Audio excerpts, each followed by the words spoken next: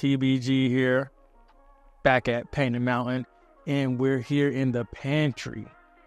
So a lot of cool things you've seen as we came through those double doors there.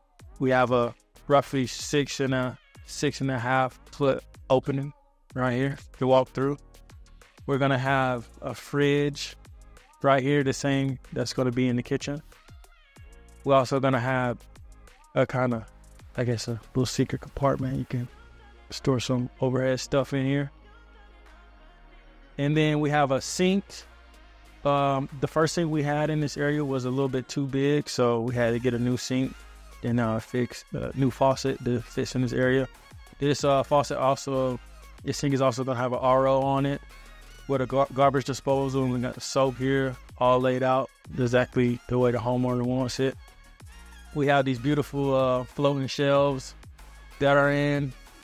Originally, we were gonna just do the LED light strip going across, but we changed it that the LED light strip is now gonna make a kind of L and follow the whole cabinet around in that area. And we have this beautiful hardware on here, kind of like a goldish brass type of color with the white, so it really makes it pop. Right here, I'm really not, sure what type of cabinet you call this, but it's really cool to me. I'm a little new to the game, so I don't know all the technical terms, but I think it's pretty cool. You guys let me know what type of cabinet that's called. And yeah. And right here, we're going to have the oven. We're also going to have a microwave here with more just cabinet space to store things. As you can see, we're going to have a lot of cabinet storage in this thing. And then we walk this way, we're going to transition to the pantry area. We got this nice countertop here. And we painted this kind of grayish, bluish color.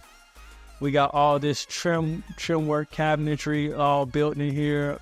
Shout out to the trim carpenters who did this. They did all of this. None of this was here before. And we painted all this. You got plenty of storage for all your canned goods and all those things. And these cabinets go all the way up to the ceiling. And you just have a lot of extra storage all around the pantry. So you're going to have plenty of food storage, plenty of things going on. In these cabinets, we also got a trash pull-out right here. In here, so you don't have to walk too far to throw away your trash. And that's all about we have for the secret pantry back here at the Painted Mountain residence.